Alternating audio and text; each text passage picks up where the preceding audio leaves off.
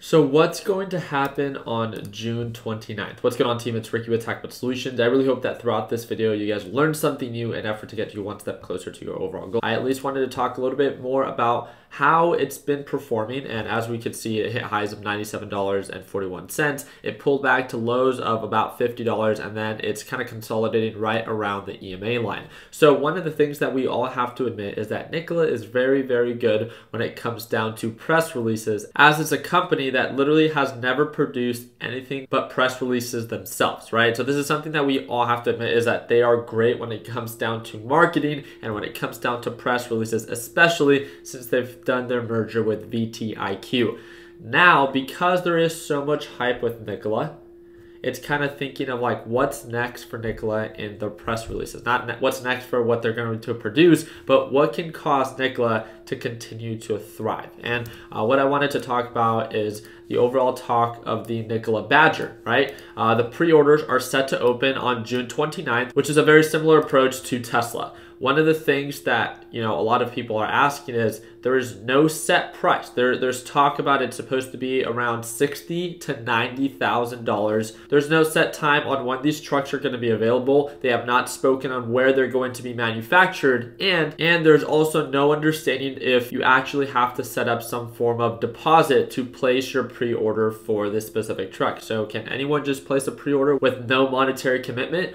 Or does it actually take some form of monetary commitment to place their pre-order? Because I think that will have a huge influence when it comes down to the actual numbers that they get for their pre-orders if they put that paywall available on June 29th. There is no question that Nikola will try to use those specific numbers of what they received through pre-orders, and especially as they're such a trendy and relevant company right now because of their overall stock performance, because of all this exposure, and rightfully so, right? They've done an amazing job with that. But the thing that I just continue to ask myself is, we literally know so little about this specific truck. And for a truck and from a company that is so much more on the newer side and much more to prove, they are charging more for their base model, according to their estimate of $60,000 to $90,000 for this truck, in comparison to the Cybertruck, which would be a direct competitor to an extent, right? And you can let me know what you think, but when the Tesla Cybertruck from a much more reputable company starts at $39,000,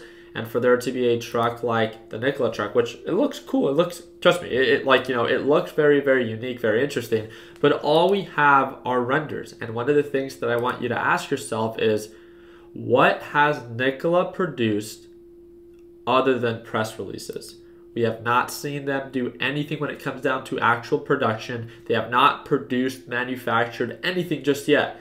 Yet their company is worth just as much as Ford Motor Company when it comes down to the market cap valuation. I just think that's very interesting. So I wanted to talk a little bit about Nikola Badger, and for all those that closely watch, for those that closely watch Nikola and the overall stock performance, I do agree with you that there is not a lot that Nikola has disclosed about this specific truck, but I'm very excited to see what's to come on 29th and what's the numbers that they produce within the first day, because we all know that if they're this great when it comes down to press releases and they've gained huge exposure recently, that they're going to perform well when it comes down to their pre-orders, and they will directly use that to, I don't want to say pump, but market their pre-orders, which overall can create more demand if it was better than anticipated. And no question, I think it was about 150 to 200,000 pre-orders were placed for the Tesla Cybertruck.